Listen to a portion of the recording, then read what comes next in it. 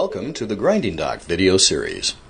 In this first episode, Dr. Jeffrey Badger, who authors Cutting Tool Engineering's Ask the Grinding Dock column, addresses a common question regarding coolant. What flow rate do you recommend? Well, I visit a lot of companies, and they think that if they've got gobs of coolant coming out of their nozzles, they're doing well. And that's really just not the case. I really don't care so much about flow rate. Really what I'm interested in is coolant velocity. During grinding, we have what's called the hot spot. That's the region where temperatures are very high. So if we're going to cool effectively, we've got to get coolant to that hot spot. Now, if we're going to do that, we've got to get coolant within those little pores of the wheel. The wheel's spinning at, let's say, 40 meters a second, 8,000 surface feet a minute. So our coolant has to be going at 40 meters per second, or 8,000 surface feet a minute, to penetrate the air barrier, to get within the pores of the wheel, and allow that wheel to carry it to the hot spot. Now, there's a very direct relationship between velocity and pressure. It has nothing to do with flow rate. If you know the pressure, you know the velocity. If you know the velocity, you know the pressure.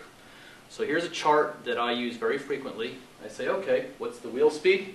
Let's say 40 meters a second, 8,000 surface feet a minute. So go up and say, okay, what pressure do we need to match that wheel speed? We get that pressure, we know that we've matched that wheel speed. And somewhere between, let's say, 80% to 110% of the wheel speed is fine. It doesn't have to be exact, but somewhere reasonably close. Now, how do we know what pressure or where to measure that pressure? We use a pressure gauge. I don't want a pressure gauge down in the basement where the main coolant supply is. I don't want a pressure gauge on the back of the machine or where the pump is. I want a pressure gauge right at the outlet or within an inch or 25 millimeters of that outlet. Stick a pressure gauge on there, see what pressure you have. It's a very good chance it'll be much lower than you think. Take action to get that pressure up if you need to, usually through smaller nozzles. Get the pressure that corresponds to the wheel velocity, boom, you're done. Your flow rate will probably take care of itself, and you really only need a surprisingly low flow rate in order to have enough flow rate.